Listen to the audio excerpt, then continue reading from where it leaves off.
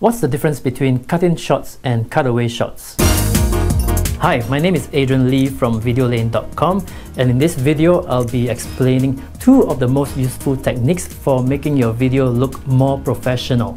These techniques are known as cut-ins and cutaways. A cut-in is a close-up shot of something visible in the main scene. What you are looking at right now is the main scene. This is a cut-in shot.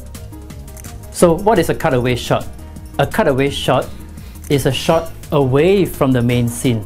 This is the main scene, and this is the cutaway shot. Capture as many cut-in shots and cutaway shots as you can. During the video editing process, try to mix the main scene and the cut-in and cutaway shots every 3 to 7 seconds. This will create a more engaging and professional looking video. For more videography tips, visit videolane.com. Rolling. So what is a cutaway shot?